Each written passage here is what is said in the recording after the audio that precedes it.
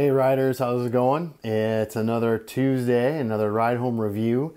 This week I saw Marvel's Avengers Infinity War, and it stars, well, it's directed by the Russo brothers, who've done the last couple Captain Americas.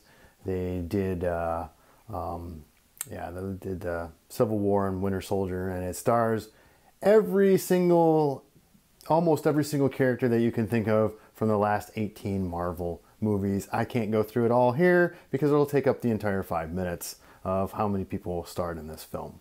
So, but before we move forward, don't forget to subscribe to Ride Home Reviews on YouTube, Ride Home Reviews on Facebook and Instagram, and of course, we have Ride Home Reviews on the Anchor channel and the podcast on iTunes if you'd like to listen to it audio only.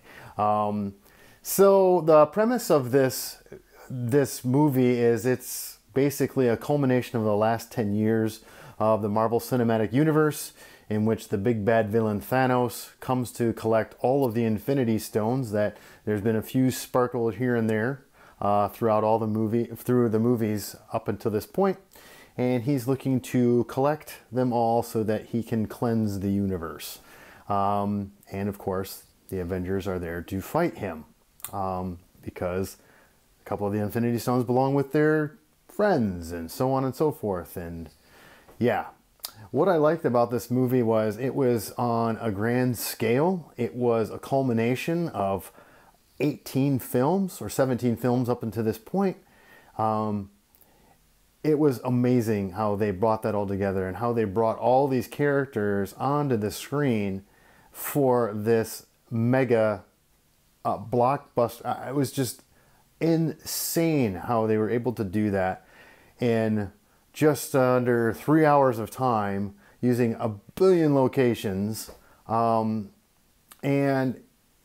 just amazing team-ups, amazing effects, amazing sequences, but not only that, but diving into some of the backstory of some of the characters that have come before, like the relationship between the bad guy Thanos and his daughter Gamora, and Thanos himself, his backstory, and being able to mesh that in with the fact that these heroes are facing imminent doom, you know, and that's the whole crux of it. And I am just blown away at how they choreographed this and how they've managed to keep these characters intact and how they managed to give them decent enough screen time since they're all A-listers. It just goes on how this worked out. The CG was insane, was incredible, especially on Thanos and his children of Thanos, I guess is what they're referred to. Not Nebula and Gamora, but the other baddies that come into play. And I really don't know. I mean, as for things that I didn't care for, there wasn't much. There was what was expected was reached and surpassed. I know that, a big disclaimer, I'm a Marvel fanboy, and so, but the structure of this story was just really good. I mean, it was a culmination. It was a chapter, an end game. And that's exactly what happened. I mean, there were some slow points, and some of the humor was a little bit off and forced, especially between Star-Lord and Thor, or Chris Pratt and Chris Hemsworth. But all in all, I thought they hit a home run with this, and it's easily rewatchable, and I was very impressed. And this is the most anticipated movie to jumpstart the summer season in 2018. And what to watch for is just the character of Thanos.